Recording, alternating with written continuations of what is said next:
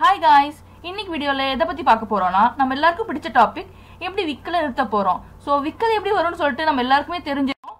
நம்ம பத்தி யாராச்சும் நமக்கு நெருங்கியவங்களோ நம்ம லவ் பண்றவங்களோ யாரோ ஒருத்தங்க நம்மள பத்தி நினைச்சா நமக்கு இங்க வந்து விக்கல் வரும். சோ இதுதான் உண்மையா விக்கல் வர காரணம்னு சொல்லிட்டு நம்மள நினைச்சு ரொம்ப சந்தோஷப்பட்டுட்டு இருப்போம். பட் உண்மையான ரீசன் இது கிடையாது. சோ எதனால விக்கல் வருதுன்னா மூணு ரீசன் இருக்கு. ஒன்னு வந்து நம்ம நிறைய சாப்பிட்டாவோ இல்ல நிறைய தண்ணி குடிச்சாவோ தண்ணியோ ஆல்கஹாலோ ஏதோ ஒரு ட்ரிங்க் அளவுக்கு மீறி எடுத்துக்கிட்டாலோ விக்கல் வரும்.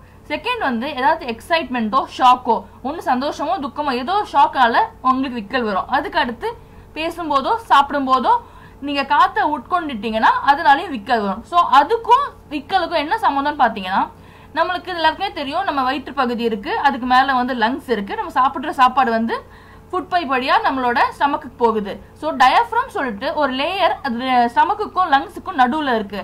ஏதாச்சும் ஒரு சின்ன வேரியேஷன் ஆனாலும் என்ன பண்ணும், இந்த டயஃப்ரம் வந்து லங்ஸ்க்கு மேல ஏறிடும். ஸோ ஏறுறதுட்டு என்ன ஆகும், அது ஃபுட் பைப் அதோட வால்ஸ் எல்லாம் வந்து கொஞ்சம் க்ளோஸ் பண்ண ஆரம்பிப்போம். அதனால வர சவுண்ட் தான் ஹிக்கப். ஓகேவா? இந்த ரீசன் உங்களுக்கு கொஞ்சம் புரிஞ்சிருக்கும்னு நினைக்கிறேன். பட் ஓகே, நம்மளுக்கு ரீசன் தெரியல, அதை எப்படி கியூர் பண்ணணும் ரொம்ப முக்கியம். அதை பார்க்கலாம் வாங்க. ஃபர்ஸ்ட் யூஸ்வலா நம்ம பண்றது தான் ரொம்ப விக்கல் வந்துச்சுன்னா தண்ணி குடிங்க. இது ஆக்சுவலா என்ன ஒரு 20% கியூர் ஆகும். பட் உண்மையில வந்து இது ஒரு நல்ல தெரப்பிங்க. விக்கல் வந்தோன்னா தண்ணி குடிச்சு பாருங்க, அது செட் ஆகலையா மீதி இருக்க மற்ற வேஸை நம்ம ட்ரை பண்ணலாம். அதுக்கு அடுத்து செகண்ட் வந்து என்னன்னா சுகர். இது வந்து என்னன்னா நீங்க விக்கல் வந்துச்சுன்னா ஒரு டேபிள் ஸ்பூன் சுகர் எடுத்து உங்க நாக்கில் வைங்க. நாக்கில் வச்சுட்டு அதை அப்படியே முழுகிடாதீங்க. அந்த சுகர் வந்து அப்படியே லைட்டா மெல்ட் ஆகுற வரைக்கும் விடுங்க. ஸோ அது மெல்ட் ஆகி அப்படியே உங்க தொண்டையில போச்சுன்னா அந்த ஃபுட் பைப்பை வந்து அது அந்த ஸ்ட்ரெஸ் எல்லாம் அது ரிமூவ் பண்ணி ஆட்டோமேட்டிக்கா ஒரு 5 to 10 minutesல உங்களோட விக்கல் நின்றுடும். ஃபைன். அதுக்கு வந்து தேர்ட் யோகாட் ஆர் கர்ட் எடுத்துக்கலாம். ஸோ யோகாட் எல்லாம் கர்ட்ல கூட ஸ்வீட் மிக்ஸ் பண்ணி அதாவது சுகர் மிக்ஸ் பண்ணி நீங்க எடுத்துக்கிட்டா கூட அந்த ஸ்வீட்னஸ் என்ன பண்ணும், உங்களோட ஹிக்கப்பை வந்து கம்மி பண்ண உதவும். சரியா? சேம் நம்ம சுகர் எடுத்துக்கிட்டாப்புல தான் இதையும் எடுத்துக்கலாம். இது ரெண்டுமே வந்து ஒரே மாதிரி நம்மளோட ஃபுட் பைப்பை வந்து ஸ்ட்ரெஸ்ல இருந்து எடுத்து விடும். அதுக்கு அடுத்து நாலாவது என்னன்னு பார்த்தா ஐஸ் கியூப்ஸ்.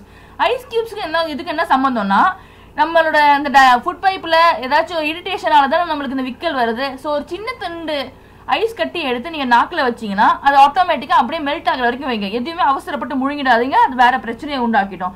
ஸோ நீங்க அப்படியே வச்சிருந்தீங்கன்னா லைட்டா அது உருக அந்த சில்னஸ் பட்டு உங்க ஃபுட் பைப் வந்து அந்த ஸ்ட்ரெஸ்ல இருந்து நார்மலுக்கு வந்து உங்களோட விக்கல் ஆட்டோமேட்டிக்கா நின்றுடும். ஸோ இதெல்லாம் உங்களுக்கு புரிஞ்சிருக்கும்னு நினைக்கிறேன். ரொம்ப ஈஸி தான், நீங்க ஈஸியா இது பண்ணிக்கலாம். பட் இதுவே வந்து நீங்க இதெல்லாம் வீட்டில் இருக்கும்போது தான் பண்ண முடியும். இது வெளியில போறீங்க, திடீர்னு பஸ்ல டிராவல் பண்ண போறீங்க, ட்ரெயின்ல போறீங்க, ஆஃபீஸ்ல இருக்கும்போது திடீர்னு விக்கல் வச்சுன்னா என்ன பண்றது, அதுக்கான வகை தான் நம்ம அடுத்த ஸ்டெப் என்னன்னா ஹோல்ட் ஏர்.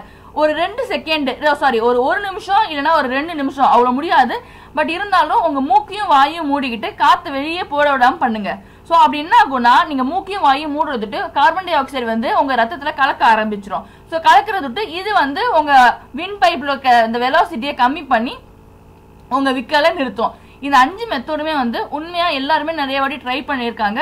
ஸோ இதெல்லாம் எஃபெக்டிவா இருக்கும். நீங்களும் இதே மாதிரி உங்களுக்கு விக்கல் வந்துச்சுன்னா இந்த 5 மெத்தட்ல ஏதாச்சும் ஒன்று ட்ரை பண்ணுங்க, உங்க விக்கல் வந்து கண்டிப்பா நின்றுடும். இன்கேஸ் உங்க விக்கல் வந்து ஒரு நாளுக்கு மேல ஒரு நாளோ 2 நாளோ தொடர்ந்து விக்கல் நின்றுகிட்டே இருந்துச்சுன்னா இந்த கேஸ் இதெல்லாம் ட்ரை பண்ணாம கண்டிப்பா போய் ஒரு டாக்டரை பாருங்க. ஓகேவா?